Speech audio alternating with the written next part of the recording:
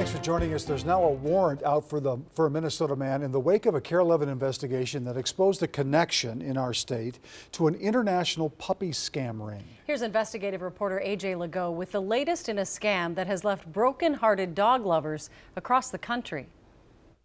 This Twin Cities man, Desmond Ndakwa, now has an arrest warrant out for him. He's charged with theft by swindle. It comes after KARE 11 investigates uncovered evidence that he's the man in this video from a Rochester, Minnesota Walmart picking up $700 in cash wired by a woman who thought she was buying a puppy online.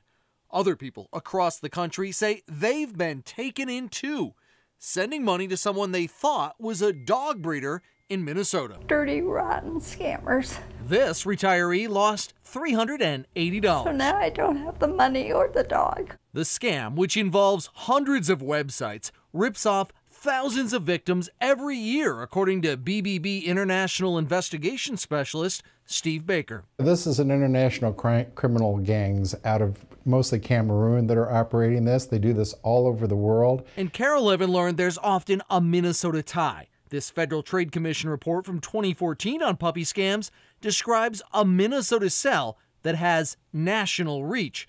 But until now, no one had been charged. Our investigation led us to Desmond Ndakwa, a Coon Rapids man already facing charges for possession of fake IDs. After KARE 11's report aired, Ndakwa was charged in connection to the puppy scam, but failed to show up at his arraignment, leading to this warrant for his arrest.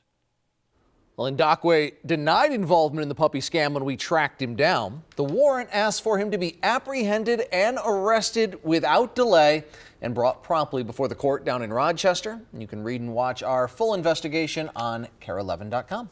So now they have to find him. Now they got to find him. That's going to be the trick. Yeah. Thank you, AJ. Thanks, AJ.